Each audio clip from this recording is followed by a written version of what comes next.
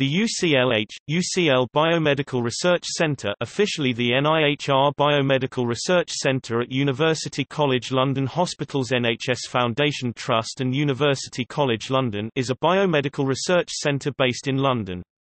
It is a partnership between University College London Hospitals NHS Foundation Trust (UCLH), University College London (UCL), and the National Institute for Health Research, and was one of the original 5 comprehensive biomedical research centres established by the English NHS in April 2007.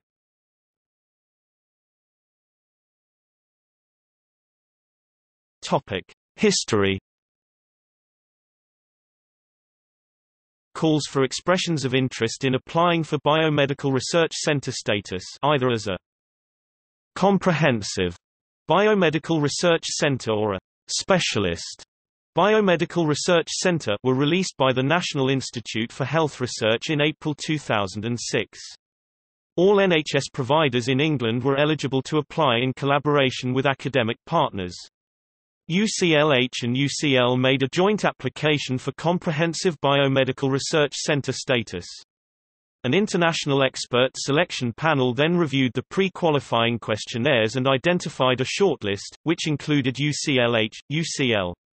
Shortlisted candidates were then invited to submit full applications by 13 October 2006.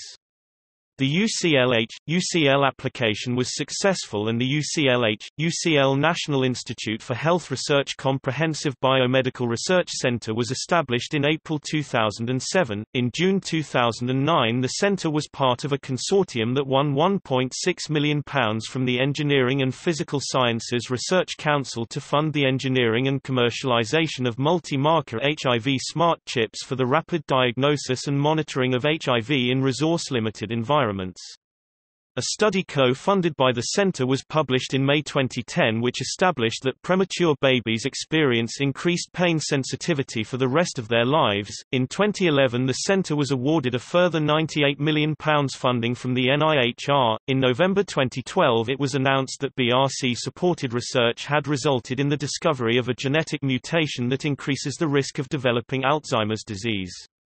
In 2012, BRC researchers worked on the team which identified genetic mutations associated with dystonia. In November 2012, the world's first adolescent rheumatology research centre opened with BRC researchers leading the research agenda.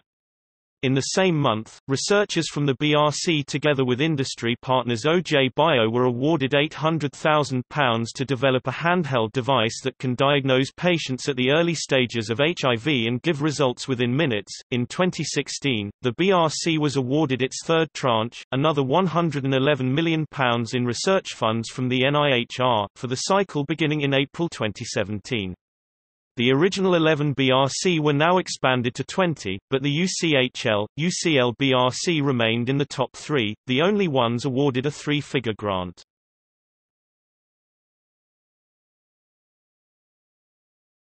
Topic: Organization.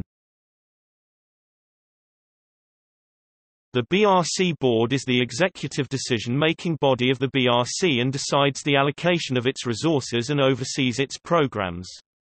Reporting to the board are 16 research themes and the Wellcome Trust Clinical Research Facility. A theme management team meets regularly to discuss new ideas and approaches and to foster collaborations across the centre. The activities of the centre are also informed by the work of a Research Governance Committee and Research Finance Committee, as well as a Research Patients and Carers Support Network, Engagement Panel and Industry Advisory Panel.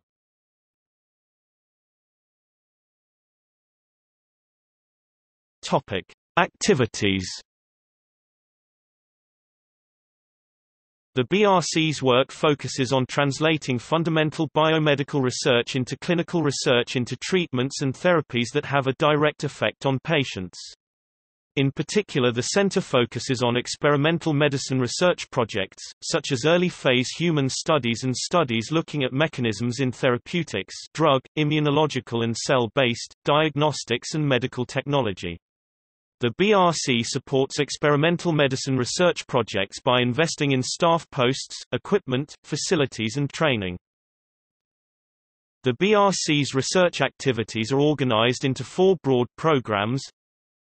Cancer, Cardiometabolism, Infection, Immunity and Inflammation. Neuroscience in 2011, Department of Health (DH) analysis showed that the UCL and UCLH partnership generated 11% of all highly cited biomedical research papers produced in the United Kingdom.